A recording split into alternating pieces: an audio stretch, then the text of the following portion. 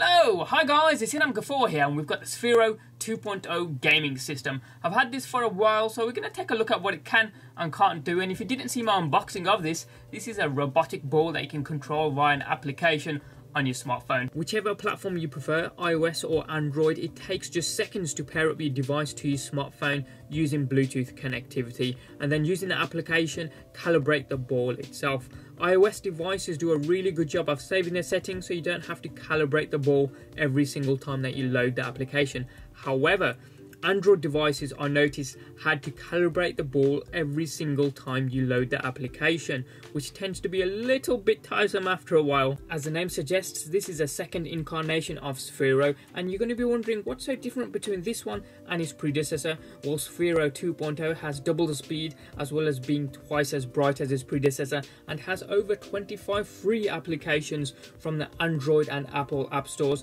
not just ones to control your device, but augmented reality games like Rolling Dead and Space Party as well. Taking Sphero for a spin outside to a local skate park, it's amazing how quickly you can get to grips with the controls to this small robotic ball. However, precision driving does take a little bit of time and effort, but coupled with the two ramps that are shipped out of the box with Sphero 2.0, you'll find yourself just practicing to see how much air you can actually get. As I say, this relies on Bluetooth connectivity, and I managed to get a range of about 30 to 35 meters away from the robot ball while still managing to control it pretty well. Well, Sphero ships with a wireless charging dock, so you plug it in, place Sphero on top, and hey presto, it's wirelessly charging. 3 hours gets you a full charge, and on a full charge you get 1 hour's worth of playtime. But you'll notice the control in the water isn't great due to the very smooth polycarbonate shell, so I would recommend getting a knobby skin cover, which is sold separately and provides a little bit more control and protection,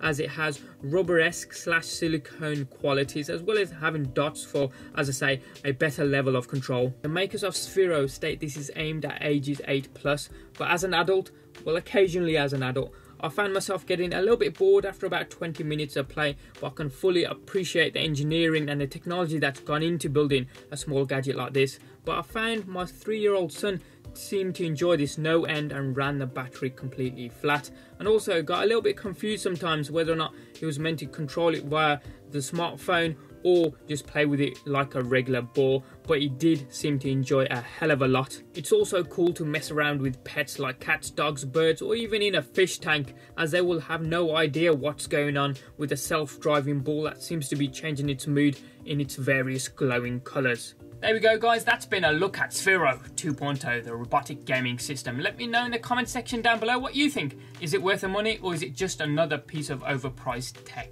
As ever, any comments or questions you guys have got, hit them up in the comment section down below. Give us a thumbs up if you like this video and you like what you saw. And if you haven't already done so, hit subscribe. It's just down there. It doesn't cost you a single penny. And you can also check out some of our forthcoming videos. Thanks for watching. Have a wicked day. And we'll see you next time.